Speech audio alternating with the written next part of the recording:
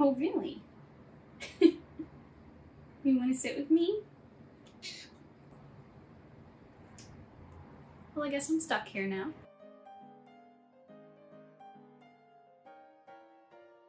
Hi everyone, welcome to another video. I'm Carissa Delane, in case you didn't already know, and I am Diary... You just bit me! I am Diary... Ow! Did you not like that intro? Do you have something better to say? This is Mr. Scruffles. He does not want to be forgotten, do you? And I am Diary of a Dressmaker, or the dressmaker who makes a diary. Stop biting me! What? I wanted to show you a video today on how I make my modern clothing look vintage. I've been dressing kind of vintage core now for a couple years. Not every day. I do love a good pair of jeans and t-shirt, but quite often. And a lot of the things I own are actually modern clothes. I don't often go out and purchase actual vintage items because A, I'm afraid of breaking them, and B, I can't afford that. So I have a couple vintage items that I really love and cherish, but for the most part, I'm doing modern things. And I've discovered some tips and tricks along my journey of dressing that I thought I might pass on. Using these tips and tricks with your modern day items, I think, in my opinion, will make your items look more vintage and kind of help you figure out your niche, what you like about dressing vintage, maybe some things you want to invest in, or just to see if you actually like this sort of vibe. If you don't like it, then you didn't spend any money doing it. If you do really like it, you know what you want to do with your clothing choices from now on.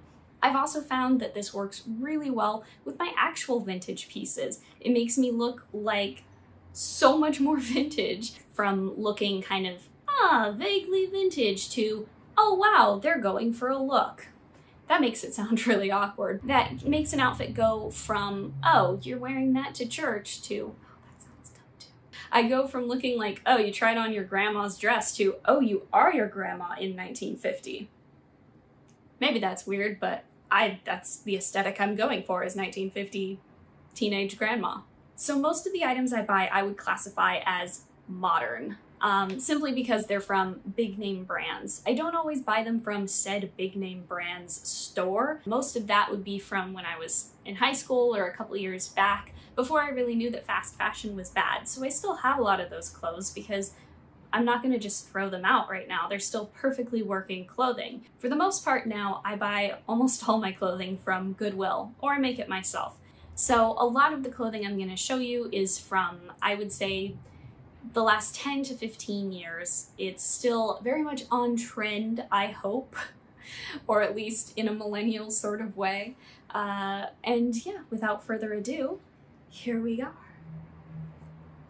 Here is my sample look: a ruffled button-up from Naf Naf and a navy pleated Forever 21 skirt from my high school days. This skirt is a little short for my vintage taste now, but it's probably one of my most worn clothing items, so I'm planning to make a new version of it in the future. Oh, and a pair of gray pointed flats. I'm wearing these for all the looks, but you can't really see my feet in many of these shots. Okay, so first things first, nix the modern items. Although my Fitbit is adorable, last I heard they were not around in ye olden vintage days. Same goes for fanny packs and Nike sneakers, anything with the word smart before it, AirPods, iPods, CD players, Walkman, and whatever else you youths are up to these days. So second thing I recommend is the hair. This can really make anything look vintage. I know people, of course, had straight hair in the 50s, but the curly hair is one of the things that just brings us back. This is really inexpensive to do. I use a few packs of foam rollers I got from CVS, the pink and the green ones. They're probably like $2 to $4 a pack. I'll link my favorite tutorial to do hair down below by Jessica Kellgren Fozard. And voila! Wasn't that easy? Look at her, so vintage. You don't have to do this exact hair, of course. Personally, I prefer it when my hair is a little bit longer or my curls a bit less full, but you see what I mean though. Adding some curls really does change everything. Alright, next up is another easy one. Red lipstick. Whatever shade takes your fancy. This one is a pretty old Clinique lipstick. I don't remember the shade now because the name has fallen off the tube. It's not my favorite for staying power, but I really like the color. Giving it a nice Cupid's bow, too, really makes it look vintage. Okay, so maybe lipstick was a no-brainer. This next one was not, to me at least. Jewelry. I know, right? Why did I only discover it this year? This really ups the ante on all my vintage looks. The hair clip is a cheap one, probably from Forever 21 or Claire's or something. I really don't know. I've had it for a long time. All the rest of the jewelry I got this year from a box of my Nana's jewelry. I ended up with 2 watches and a small box full of brooches and clip-on earrings, and I love them. I know absolutely nothing about dating jewelry, so I wear whatever matches the best and feels like the right time period.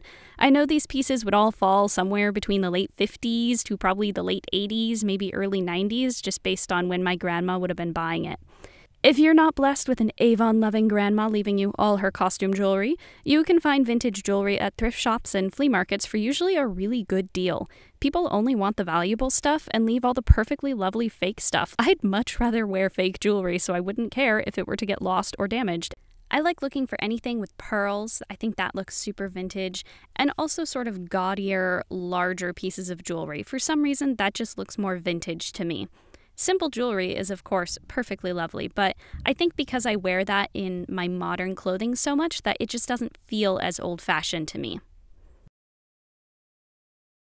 With that out of the way, I'm feeling a little underdressed in this sleeveless top. Time to add a jacket. I got this jacket from Ross like a million years ago and only discovered recently that it works so well for wearing vintage on colder days. Yeah, maybe the asymmetrical front isn't super vintage accurate, but the tight fit and kind of tailored look of it definitely makes me feel classy, and that's all that matters, right? The color balance is going a little crazy now, sorry about that. Black with navy and a white wall was not well thought out on my part. And my final tip to up your vintage game is to add a hat, gloves, and/or parasol. I got all of these from a thrift store. The hat is actual vintage, and I wear it quite often, but if you don't have that, a little beret would probably give a similar effect. The gloves and parasol are not vintage, and you could probably get something quite similar from a costume store. I don't wear these every single time, as you'll see in some of my other sample looks, but these ones are just really fun if I'm wanting to go super vintage.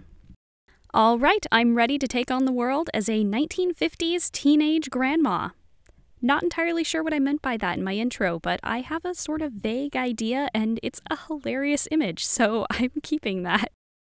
And just to show you that these tips can work with almost anything, here's some more of my favorite vintage bounding outfits that I wear quite often.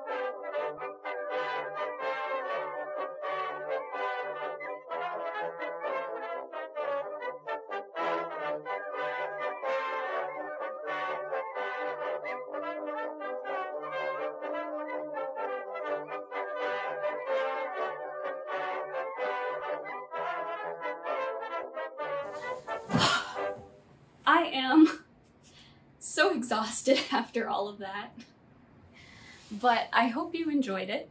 I am very warm because the light that I have on for that is very hot and it's summer in LA. So that was a lot for me, trying on all those clothings, especially the winter coat. That was warm, but I like playing dress up, so I hope you enjoyed that. I hope these were some good little tips and tricks for you. And yeah, let me know in the comments if you enjoyed this, if you want to see more, or if you've already heard these before and you're like, Carissa, these are lame, you can let me know in the comments as well, because hey, algorithm. And if you've made these work for you, send me a picture on Instagram at Diary of a Dressmaker, because I would love to see that.